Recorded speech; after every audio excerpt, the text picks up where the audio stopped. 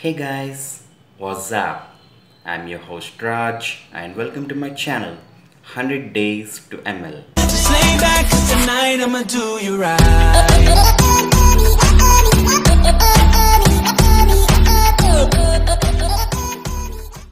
First of all, I would like to apologize as I was unable to post any video yesterday. So, to compensate it, I'm here with two videos. In our first video, I would be explaining you the conditions statements in Python and the for and while loops. Then we will move on to start with actual machine learning with linear regression. Okay guys, so let us look what are the conditional statements and loops in Python. Basically, there are three types of conditional statements in Python: if, elif or else if, and else. And we have about 5 looping conditions. Those are for, break, continue, while, and nested. To demonstrate this, I am going to create a list A of 12 integer values picked randomly. So let me just run this. So what does an if do? If checks whether the given condition is true. If the given condition is true, the action is performed. Over here, the condition is length of A is 12. As we know, there are 12 elements in our list A. So the condition is true. So it will go ahead and print true. Well, what if the condition is not met? If the length of A is equals to 5, which is false, so let us see what it does. It doesn't return anything because it doesn't have to, as the condition has failed. So what do we do if we want to know whether the length of A is 5 or not? To do this, we can use if and else statement. If length of A is 5, we will print true, else print false. So here else acts as an exception and if acts as try. So try whether length of A is 5, then print true. If the exception occurs, that is, if the condition is not met, print false. So we get false. Sometimes you may have to write multiple if conditions. For example, let's say if A equals to B, perform a task. Else if A equals to C, perform a task. Else exception, perform the task. So here we have if statement. If length of A equals 5, it will print true. Else if length of A equals 12, it will print this statement. Else it will print false. Let us try out what we get. So it has passed through the if statement first and the condition is not met. So it will go to the elif next. As the elif condition is met, the action that we have asked it to do will be performed. Now let's move ahead to loops. The for loop acts as an iterator. Let's say I want to print all the values present in the list A. So for each and every value in A, I want to print them. How do we do this in Python? For that, we have to create a temporary variable, say I. So for I in A, what exactly does this statement do, right? So I will start from 1, then move on continuously till 935. So Let us print I and see what it does, right? These are the values that are present in our list.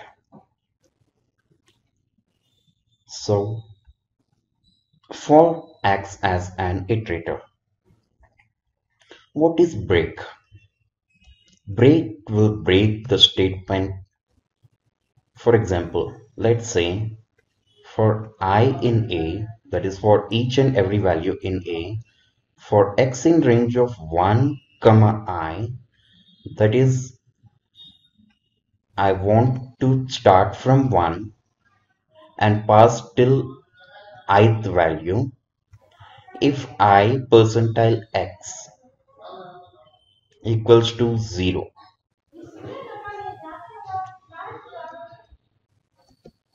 if I percentile x equals to 0 here means if I modulo x equals to 0, print I equals x times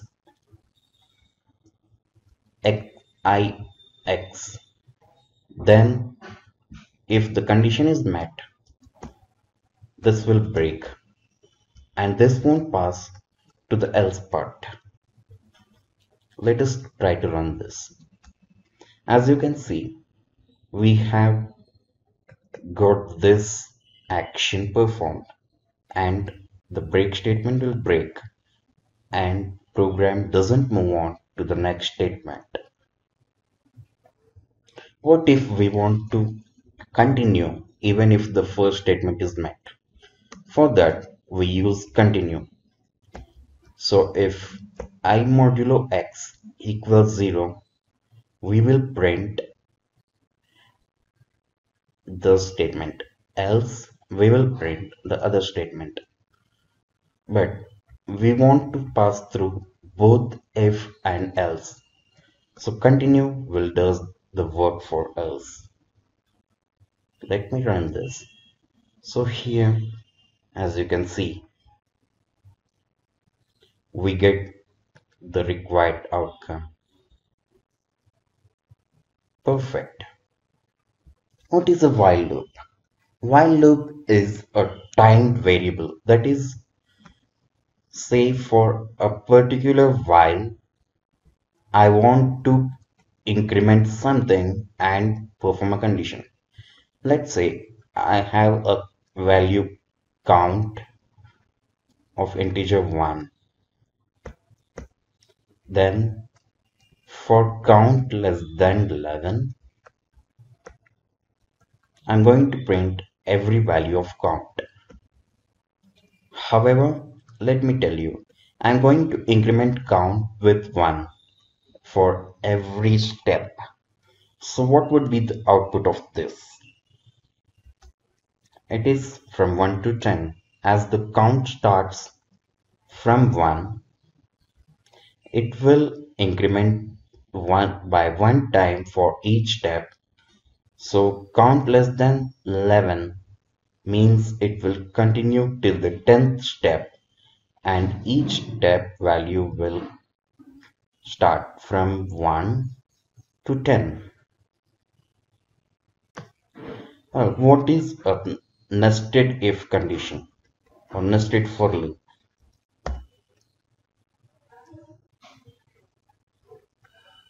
So if we want,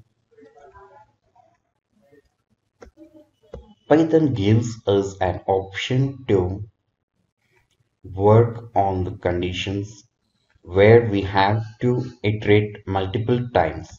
So for I in A, that is for each value in A, and for x in range of 1 comma I, that is for every value in the range of 1 to I want to print x. So here we go, we get the value of I, we get the value of x. However, let me tell you, in Python, we use 4 spaces indentation to mention that the next statement is within that loop. So, as you can see here, we have got four spaces.